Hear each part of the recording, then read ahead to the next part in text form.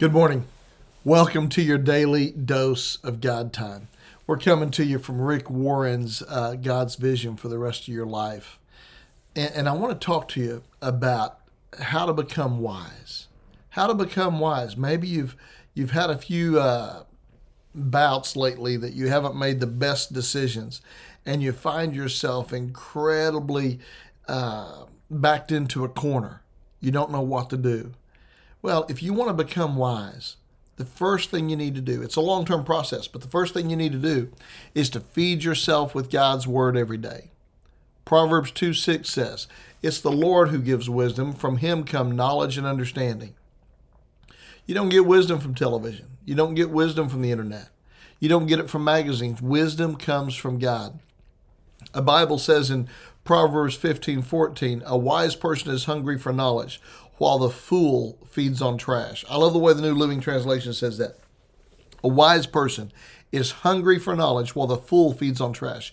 You can either feed on truth or feed on trash. Whatever you fill your mind with is what's going to come out. Garbage in, garbage out. So if you want to be wise, feed on truth every day. There are three kinds of things that you can feed your mind with. You can feed your mind with poison, you can feed it with junk food, or you can feed it with health food. I like the way Rick breaks this out. Poison, simply the stuff that poisons your system. It's bad for you. It takes you down. Pornography is poison. Some people say, I can watch that stuff. It doesn't bother me anymore. That's the problem. When you can watch and read things that are profane, blasphemous, evil, vile, and abusive, and it doesn't bother you, you have a problem. You've become a fool.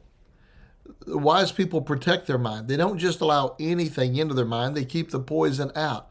The Bible says, whatever is pure, whatever is lovely, whatever is praiseworthy, whatever is good report, those are the things that you think about.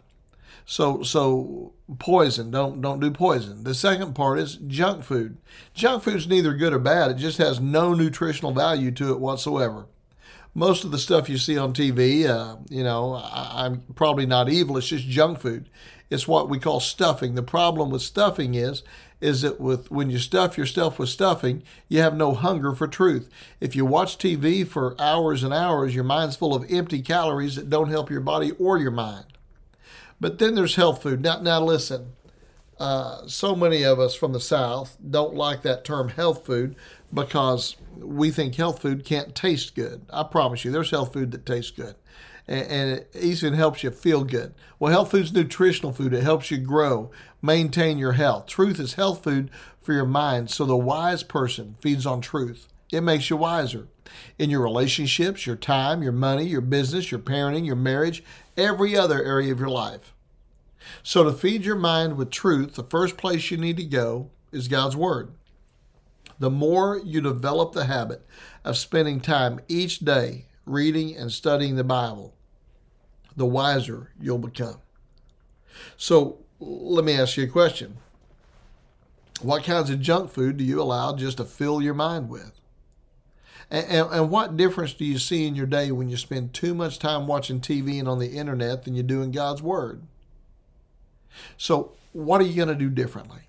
What practical step can you take today to help make your quiet time a priority so you can fill your mind with truth? Remember, whatever is good, whatever is praiseworthy, whatever is of good report. Why don't we start thinking on those things? The Bible says whenever we do and whenever we start filling our mind with the Word of God, that we not only become wiser, the Bible says perfect peace has him whose mind is stayed on you. Psalm 1, 2, and 3, that he who delights in the law of the Lord, he's like a tree planted by the water brook that bears its fruit in season, whose leaf never withers. Whatever he does shall prosper. Why would you not want that?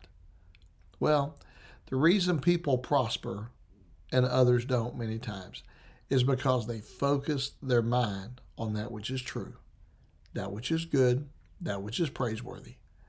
That's my prayer for you today. Father, in Jesus' name, help us to focus our mind, and may you be glorified, and may we, Father, receive the wisdom that you want to give us so easily. You said, Lord, if any of us lack wisdom, let him ask of God, who gives to all men liberally and doesn't withhold any. So, Father, thank you. And I pray that today we would make the wise choice of focusing on you. In Jesus' name, amen. Well, I pray you have an incredible day. Love God. Love one another. Now, go be salt and light.